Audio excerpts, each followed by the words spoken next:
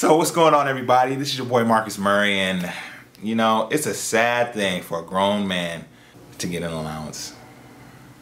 Stay tuned.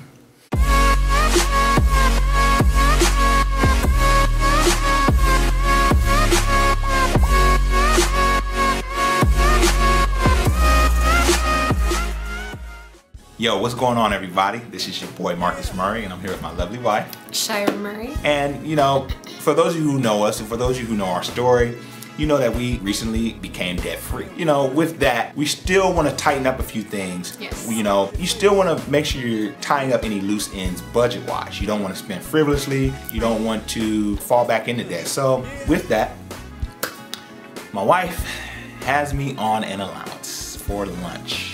We're both on an allowance. Yeah, but it really feels like it's just me, you know.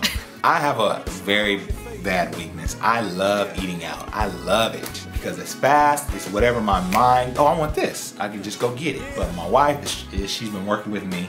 Yes. And helping me to, you know, take lunch or here, spend a set amount of money for lunch. So I'm on an allowance. And Shira, how do you think that's going so far? So my thing is not the fact that you go out to lunch, it's just that it has to be gourmet. When a restaurant owner knows you by first name, morning, everybody. like, I think that's in excess. It's just like I would see the total and I would say, who went with you? You're like, oh, it's just me. The cool thing about it is she's got me excited about sticking to this budget. So now what I find myself doing is trying to spend less, trying to see how much I can save, and it's really been a good idea. So for those of you who are, you know, struggling with the lunchtime spending habits, maybe it'd be a good idea to get yourself on a budget. So one thing that you did that was really sweet was you didn't spend all of your lunch money and you had some leftover lunch money and you gave me like $10.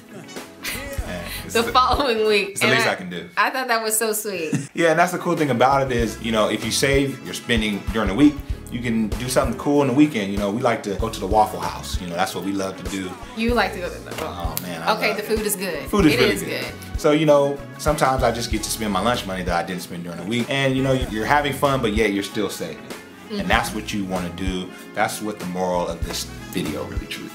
Yeah, and though we're calling it lunch money, it is like a portion of our entertainment money. So if you are doing your budget and you've set aside X amount of dollars for entertainment, you can split that with your spouse, or you can, you know, keep that in an envelope, or just say, you know, this is how much we're going to spend. But as far as our entertainment, we've kind of decided to split it, and then you would get some and I would get some. Right. And then hope that there's something left over come weekend time.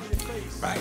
So don't be afraid to pack those sack lunches and take them with you to work and save a few dollars, because it really helps and every little bit counts. Yeah, definitely try it out. It doesn't have to be something that you're going to do forever, but if you try it and you find that it works for you and your spouse and it's saving you money in the long run, it might be worth doing. Thank you guys for watching this video, and I hope you enjoyed it. Please follow us here on YouTube, subscribe to our YouTube channel. We would really appreciate it. Share this video, share what we're talking about here at Black Married Debt Free. So for Marcus Murray, this is my beautiful wife, Shira Murray, and we are black, married, and debt free.